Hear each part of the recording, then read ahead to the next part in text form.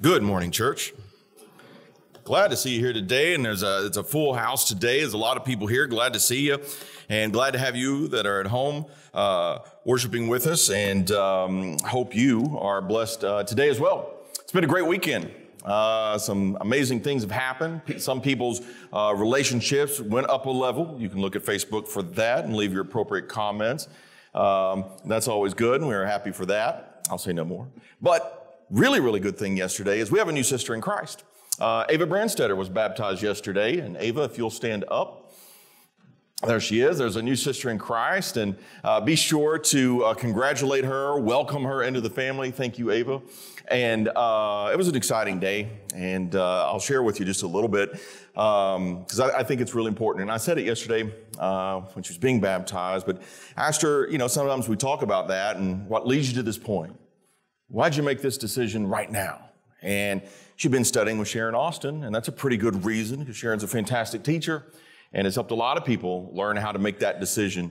Another thing that was pretty helpful in the situation is they had gone to the Challenge Youth Conference the previous weekend, and she said there was a song lyric, and this really struck me, and I said it yesterday, and I'll say it today, because I think a lot of times when we sing these songs, we get caught up in whether it's our favorite song or the melody or how well someone's singing. But what she pointed out was a specific lyric. And this lyric was Does He Still Feel the Nails was the song. And there was a lyric in there that really struck her and hit her. And I love that aspect of it because it's the truth that's in these songs, the lyrics that are the real thrust of it. And here was a situation and where it impacted her and was one more element of many that helped her to make the decision, the best decision you can possibly make. And so that's an encouragement. And so, Ava, we welcome you into the church family. You're a new sister in Christ, and you're an amazing young lady, and look forward to how you're going to grow in your faith and what you'll do in service to the Lord. That's a reason to celebrate, so be sure to encourage her after services are over. It's a great day. Weather's good. Feels like spring's right around the corner. Our winter wasn't too strong, not too strong. We had a few cold days, not a ton of snow, maybe next year. Or, it's Indiana, so maybe next month we'll get that as well. We can pray. We can pray. Some of you are shaking your fist. Shut up. Belonging with. We're going into a new phase of it. We've been talking about what does life mean with Jesus first. We looked pretty broad.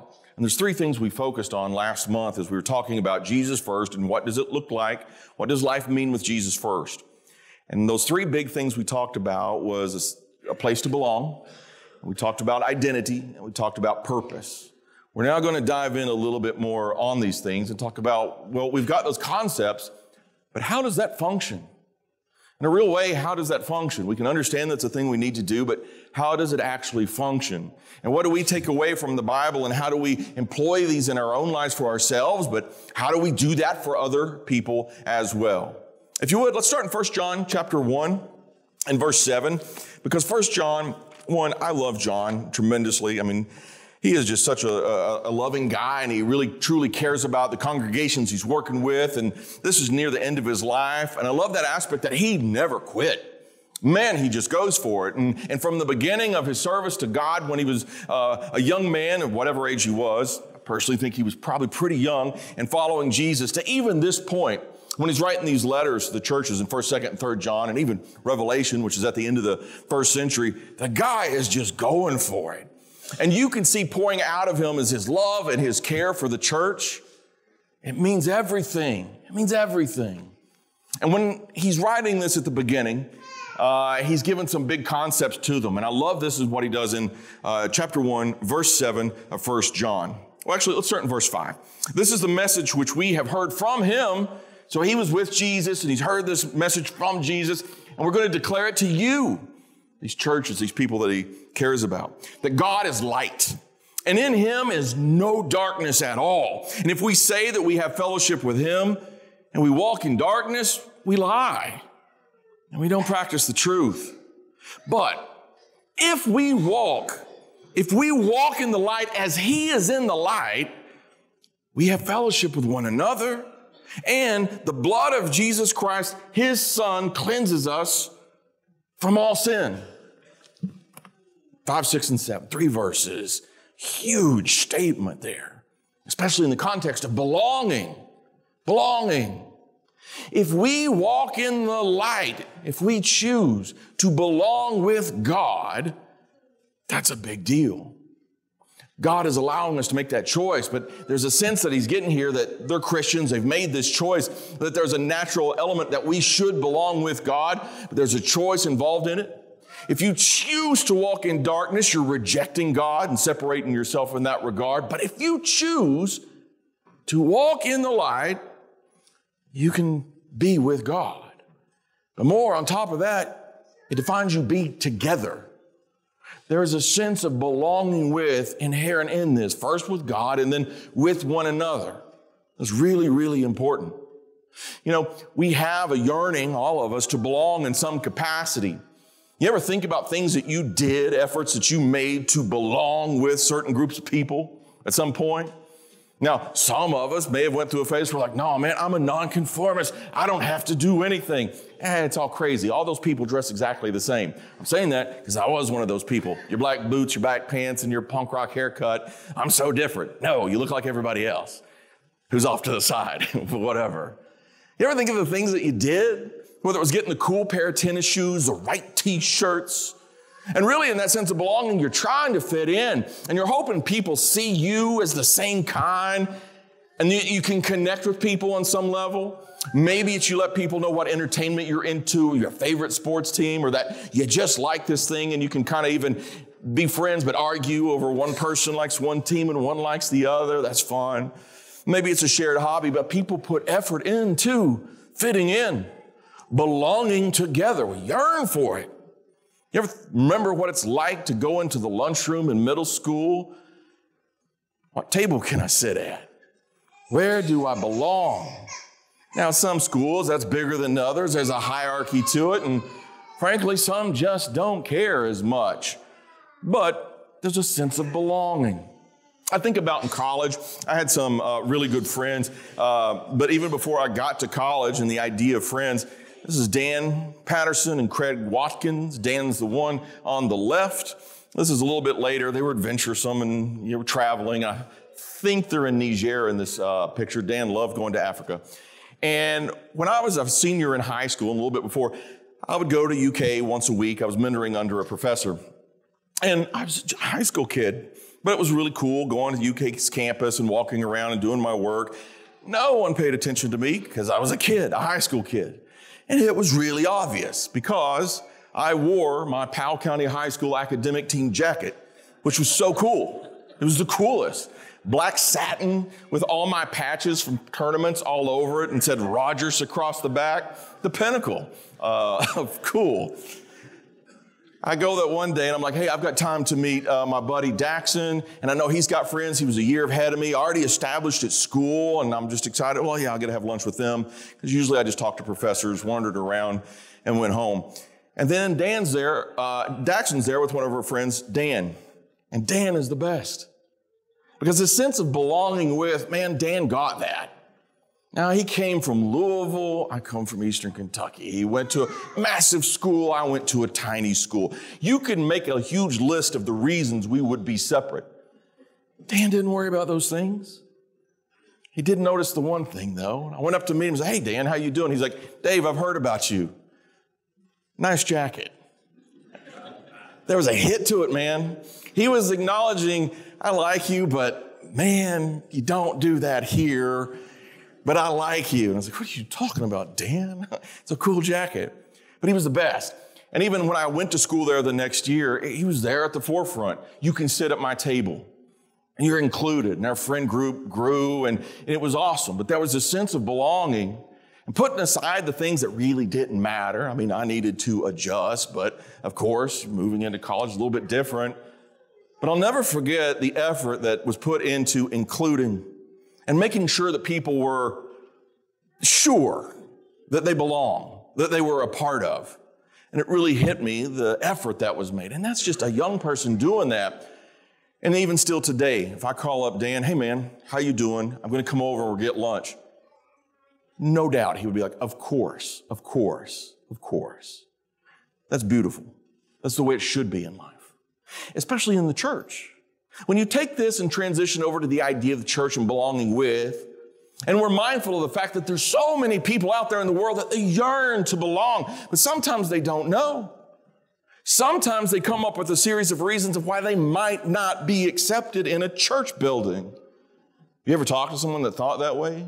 Maybe they think they don't have the right clothes, or maybe they think they don't have the right background, or maybe they think they don't know enough about the Bible, and they get into that pattern of reasons why they might not belong. And all the time we're thinking, but you do. The question is, do we put forth the effort to make sure they know? Are we reaching out? Are we being sure that people understand that they belong with God? They belong with us. It was a great thing that Dan did, Craig did too. The whole idea was you belong to, even in a social situation at a university. That element of to also, we're here and you should be here too, is stunning. It's striking. Even today in this audience, even someone watching at home may be wondering, do I belong? Do I belong? People that did an amazing example of this and making sure that people knew they belong, exemplified this, was Priscilla and Aquila. Priscilla and Aquila. Now, you may know who they are exactly, and we'll be there in Acts 18 in just a moment, but they are not what you would call like major Bible characters. However, the things that they did were major, especially in the sense that they help people understand you belong here with us. And they are quite instructive in the way that we can follow their example. And if we're wondering, well, how do I include people and how do I give people a sense of belonging? They're a fine example. I mean, an excellent example. Go with me over to Acts chapter 18 to their first appearance. We've got them in a controversial situation, and no fault of their own, of course. In Acts chapter 18, there's a decree that's been made by the Roman government, and that decree meant that all the Jews needed to leave Rome, and so they've left Rome where they existed before. And we're going to find them in Corinth, so they've transplanted themselves here. So in chapter 18, beginning in verse 1, this is where we're first going to be introduced to Priscilla and Aquila. After these things, Paul departed from Athens and went to Corinth, and he found a certain Jew named Aquila, born in Pontus, which I think is northeast Turkey, modern-day Turkey, Asia Minor then. Born in Pontus, who had recently come from Italy with his wife Priscilla because Claudius had commanded all the Jews to depart from Rome. Now, they would not be allowed to go back until about 54 AD. That's not just a biblical thing. You can read about that historically, as the Romans kept really good records.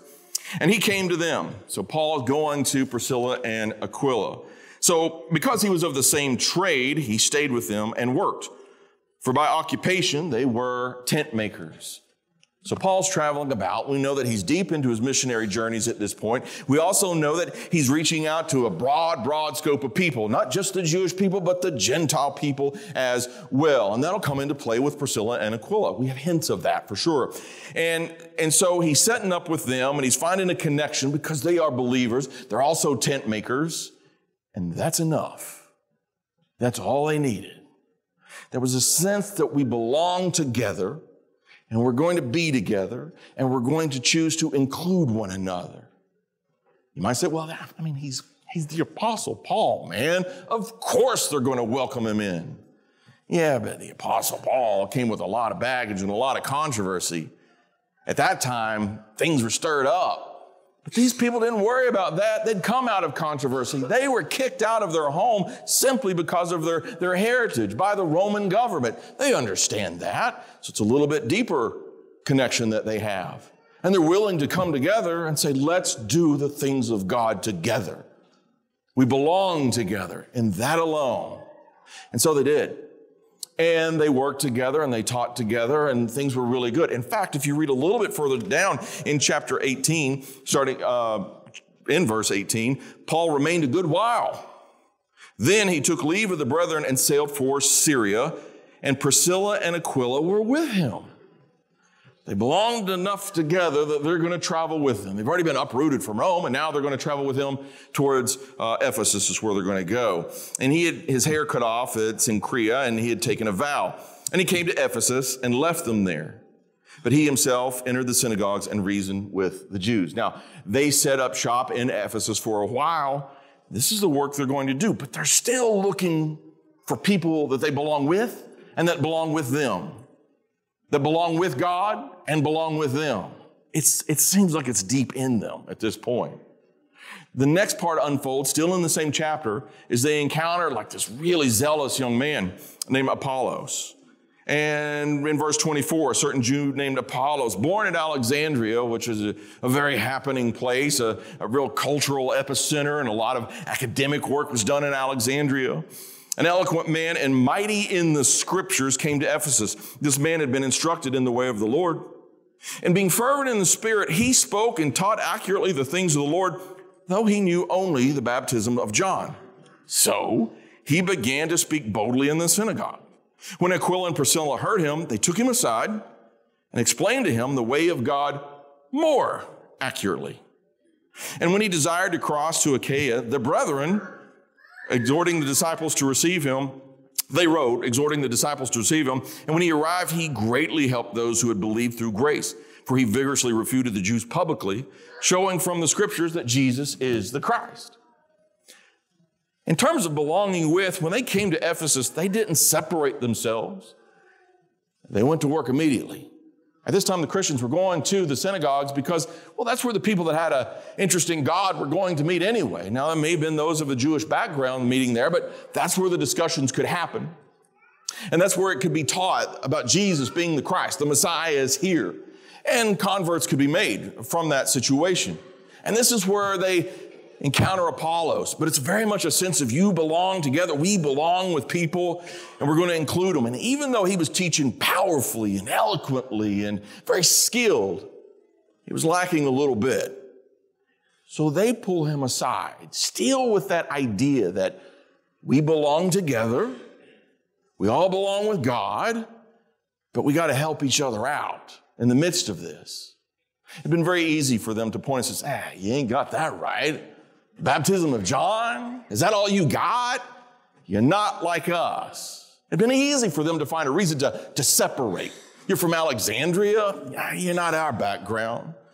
You speak like that? That's a little different. Not like us. It'd been easy for them to do that. Many people have that temptation today to find the reasons not to connect. But not them. Not this godly couple. They find the reasons to make the connections, and then they make them even stronger. They're exemplifying what it means to belong with. And even now, that should stir up in every single one of us. Wait a minute. Am I doing that? How well am I doing that? Can I do that better? Can I do that better? It doesn't stop with them even here at this point. This is an amazing first appearance. Acts chapter 18. You go over Romans chapter 16, and Paul's going to be writing about them in verses 3 and 4 and 5. And there are some incredible details that we find out about them here. Now, some people believe that here in Romans chapter 16, as he's given this pretty unique ending to his letters in which he's listing a lot of Christians. You all know I love this chapter a lot because it shows all the people that are involved in the Christian community. There's a very strong sense of belonging with this. And he is given accolades, but he's also instructing the church at Rome to engage with and have a sense of belonging with these people. Priscilla and Aquila in this section kind of get the longest note from him. Verse 3, he's telling the people in the church at Rome, greet Priscilla and Aquila, my fellow workers in Christ Jesus. Now we see Paul is saying they belong in the works that I've been given. We all belong together. Greet them. Greet them. Verse 4, who risked their necks for my life, to whom not only I give thanks, but also all the churches of the Gentiles. Likewise, greet the church that is in their house. 3 verses. Man, we get a bit of information, don't we? These people were not passive Christians. These were not people that were just kind of coasting through, hoping it all works out. They understood what it means. We belong with God. We belong together, which means we're going to go out and we're going to engage the world around us. We're not going to wait for it to happen. They risked their necks. We understand that language. They're willing to put themselves on the line for the benefit of others because the work of God is that important. They risked their necks. And not only Paul gave thanks to them, but all the churches of the Gentiles. Maybe that's because they supported him and his works in that too.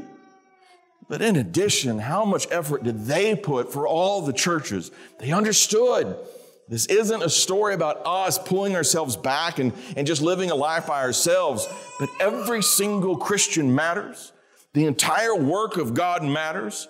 And with whatever capacity He's given them, and it seems they have quite a bit, they're going to use it. They're going to use it because we belong with God and we belong together. Even to the degree that they hosted a congregation in their own house. Can you imagine what that would take? It's an easy phrase to say, isn't it? Well, I would just host the church in my house. I mean, yeah, every once in a while, maybe. Can you think about what effort that would take? How much cleaning do you do to prep for one guest, 2 guests, right? Some of you may go, none. They're just going to have to deal with it. Okay.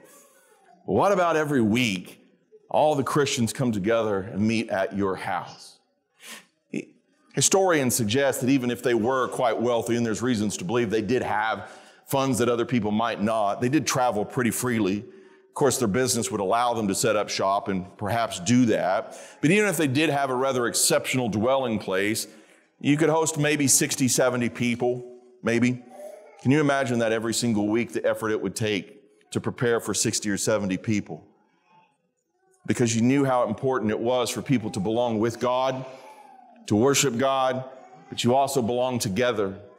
So whatever resources they have available to them, they're giving to that effort. They understood what it means to belong with, and they were making the effort. The other 2 passages, 1 Corinthians 16 and 2 Timothy 4, it's another element of greeting them and making note of them, but it shows depth. It shows depth. In Corinthians, where they first met, in Acts chapter 16, Paul and Priscilla and Aquila, he is sending his greetings from them to the church in Corinth, which was really important as Corinth was going through a lot of difficulties. In 2 Timothy chapter 4, he's instructing Timothy to be sure to go by and visit their house and those there, which is interesting in and of itself. But it shows that these people were deeply involved in the church. Well, that's great. And that would be interesting in and of itself and simple for us to say, well, that's some interesting facts and good for them. But the question that we engage in today is, how do I do that? How do I do this? With people, with God, with people, and continue that on. They initially wanted to be with people because that's how you evangelize and that's how you edify and that's how you build up. So they're with people. But the force behind that was the fact that they wanted people to be with God as they were. And so when people would convert and become Christians, that was a win for the kingdom of God. And they were going to do their efforts in that. But they wouldn't let it go at that. They would continue being with people. They would continue so they could build them up and teach them and instruct them more accurately and encourage all the churches. And then they would continue being with people to lead them come to Christ. And there was this circle that's unfolding there, and it was their life, the fullness of their life. And again, that should be something that strikes us. I can do that. I can do that. Yes, you can do that. Yes, you absolutely can do that. And we must do that. Because there are people yearning today for a place to belong. There's people looking for a place to belong.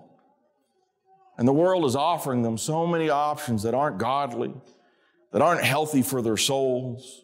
They may look good for a moment, but it's going to end really bad. You can see it coming.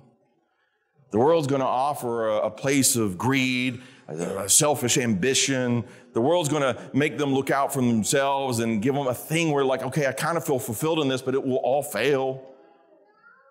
Only God is eternal, and only God's ways are eternal, and only God's ways are absolute truth, and only God's ways are a life that leads to Him and fulfillment and all the things that we could ever need to truly, truly belong. And if I know that other part's out there in the world and I can do something about it, you can do something about it, and there's people looking for a place, how can we not look for a way to let people know they belong with God and they belong with His people in the church?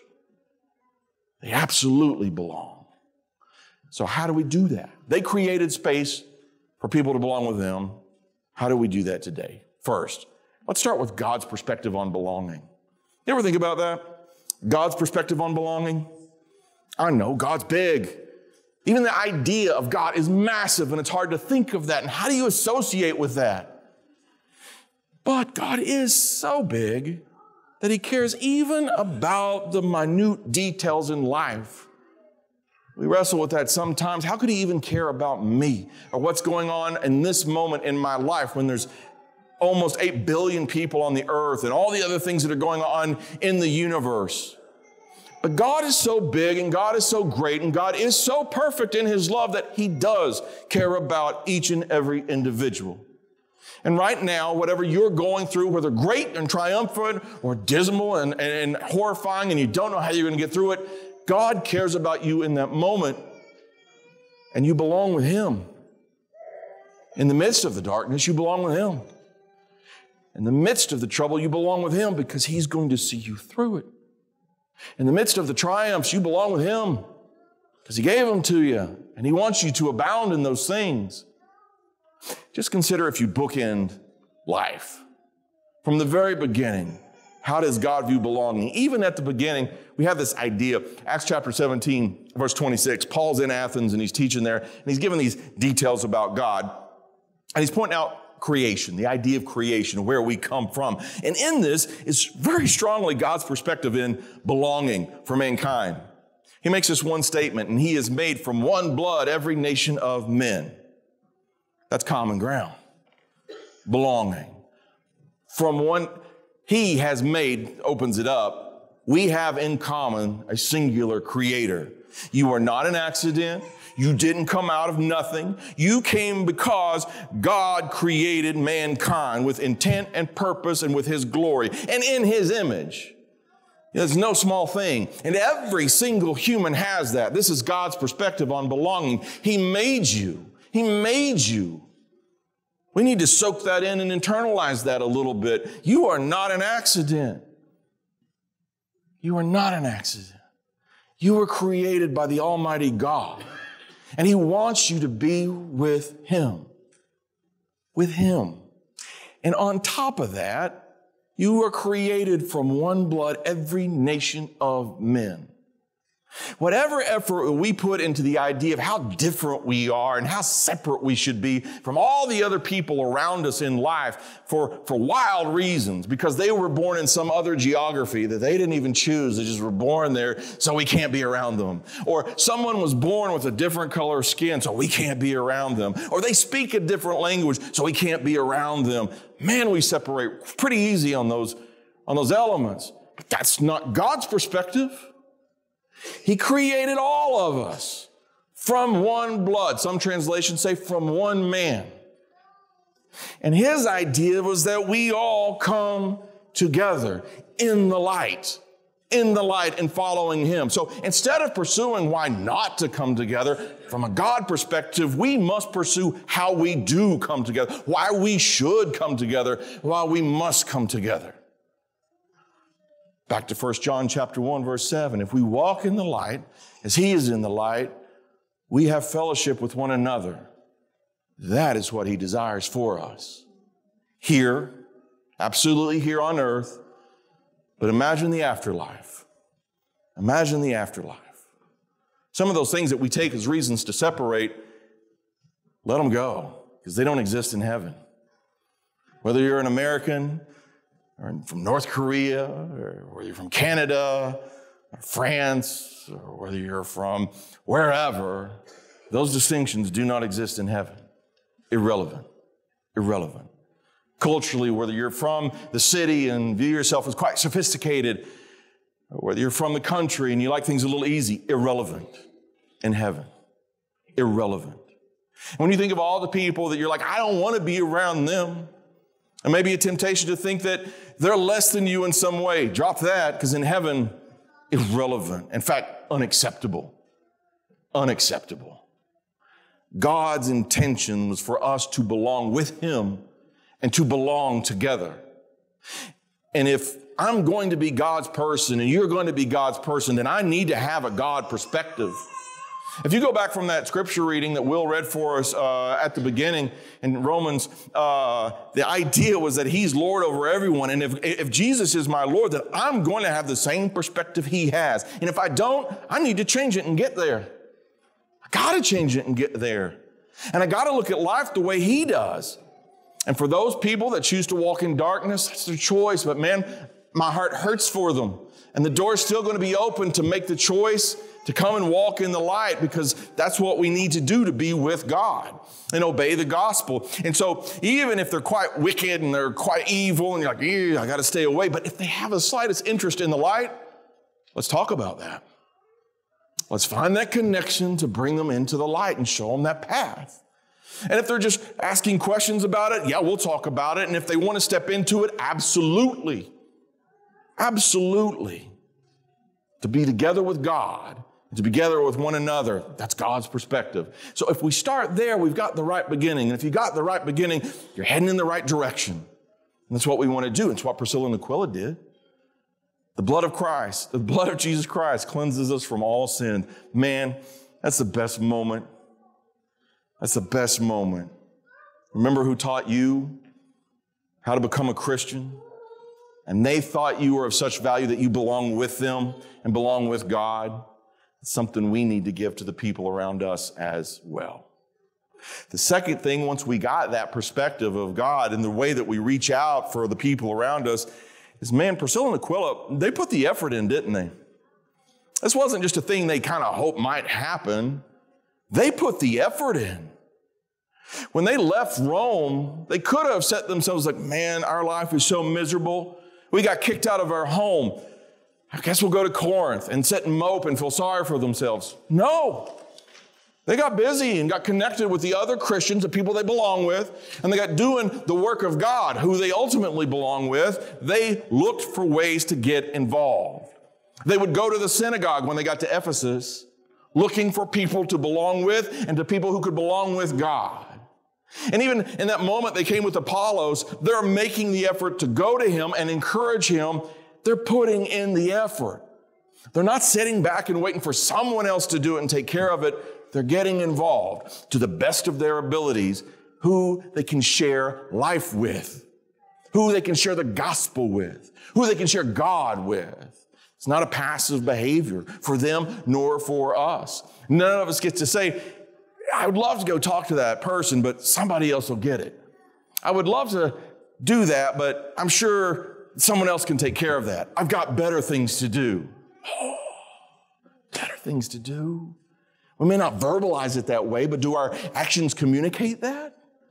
I hope not. We got to have that perspective that God has, and then we've got to go look for people to share with, put in the effort. And you may say, man, I'm not really great at direct contact with people. That's okay. Start with where you are comfortable. A letter, a phone call, a text, an email, a hello, a how you doing, or go to someone who is really good at it and go with them. It can be a team effort. It can absolutely be a team effort. There's someone sitting here today and there's someone sitting at home waiting to be recognized, waiting to be told they belong, waiting to be encouraged. You can make the difference. One person can't do that by themselves. A congregation of people absolutely can. And if we set apart the reasons why we shouldn't go talk to somebody, I don't know, they dress funny, or I don't go to that side of the auditorium, or I don't want to inconvenience them. How are you going to inconvenience someone? By making them feel extra welcome, okay? If they're put off by that, okay, but you did your best in that, and that's fantastic. You can start with that. It's that idea of including people too. You belong too. People yearn for that. You're in a position to help them be fulfilled in that in the Lord. It is absolutely loving your neighbor as yourself. That verse doesn't have to be an abstract concept where we know we're supposed to do it. You can put that into action by reaching out to people and letting them know you belong with us too in the light. Last one is make this normal. Make this normal and good. Belonging is normal and good. Sometimes we feel like, okay, well, this is going to be an exceptional event to make that happen. It should never be just an exceptional event. This should be our normal behavior. Do you remember way back? I'll switch stories here a little bit. Go to the Old Testament. But just to show you as an example, David was considered a man after God's own heart. 2 Samuel chapter 9, I'll make this pretty quick. There was a situation where David was king. And he's looking at, and is there anybody of the house of Saul that I can show kindness to? Now, that would be a striking statement because that was the previous king, of course. And that was the previous king who had tried to kill David on multiple occasions. Well, he has passed away at this point. And his son, Jonathan, had passed away at this point. And David, being a man after God's own heart, having a sense of perspective of belonging, says, is there anybody of his house I can show kindness to? He's putting in the effort. So he sends people to find out. And lo and behold, 2 Samuel chapter 9, Jonathan has a son, Mephibosheth, still alive. He's lame, but still alive. And David extends a great kindness to him. It might have been shocking to the people around. It might have been really shocking because he says, bring him.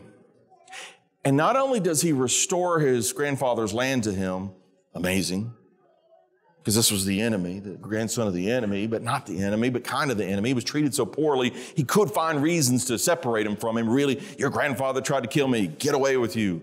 Nope. You belong. You belong. You are the son of my best friend. You belong. And he went even further. You belong at my table. Can you imagine? All these people, they might have been whispering and gossiping and whatnot. But the man after God's own heart says, you will sit at my table. Now, buddy, if you're going to let someone know they belong, you're inviting them to the table. And you get to sit with them on a regular basis. You get to sit and you eat. I don't know what it is. It's not magic, but there's something really special about sitting and sharing a meal with someone. And if you invite someone to your table, you are letting them know you belong here with me in this moment, kind of an intimate moment, and where there's going to be a conversation and there's going to be a talk, but you matter a massive amount to me. And the people could have said, but he's the grandson of Saul, but he has no value to you. In fact, he's lame and he's not going to do anything. But David says, is there anyone in the house of Saul that I can show a kindness to, that they belong? They belong with me. He was trying to explain this should be the normal behavior because it's good and it's right and it's kind. Not the exceptional, normal. Sometimes I wonder what we make normal. You know, that's a choice. It really is. We could have an event once a year. I will invite someone I don't know to come eat with. Yeah, you could do that, but that's setting aside an exceptional day. Okay. But what if it was your normal? And what would the example be if that was your normal? And how much easier would it be for people to feel like they belong if that was your normal? Where you're putting forth the effort to show God's perspective that people absolutely belong. Well, sitting at the table is just one way it can happen. There's a million other ways. Hey, you want to go watch a movie with me?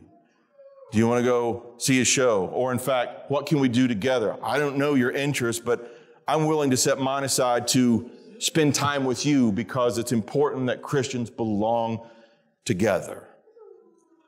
That should be our normal. That should be our good. I hope those three things are things that you recognize that you can absolutely do.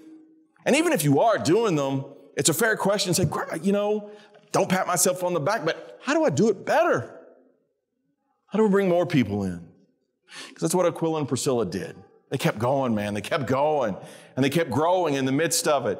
With all the churches of the Gentiles owed them thanks. To whether they were in Rome or to whether they were in Ephesus, to whether they were in Corinth or wherever they were in the world, they were helping people see that they belong. That can be us if we choose it. And that should be our normal and our good. I hope you grab a hold of that and you're like, yeah, I can do something and I can do it today. Before you even leave this building, you can make a choice to do that. And I hope you do. Someone needs it. Someone yearns for it. And you can make the difference to connect them with God. You belong with God. You belong together. Today, if there's a way that we can encourage you and lift you up, if there's a way that we can help you come closer to God, we want to do it. We absolutely want to do it. Your soul is precious. You matter. We all were created by the same God, and we want to be with the same God in heaven. If you have any questions about that, you want to know how you fit into that, you want to know what it means to walk in the light, to even have a moment of prayer, to know that you belong with God in His church, please let us know. Decide to be with God. If there's a way we can serve you in that regard, let us know as we stand and as we sing.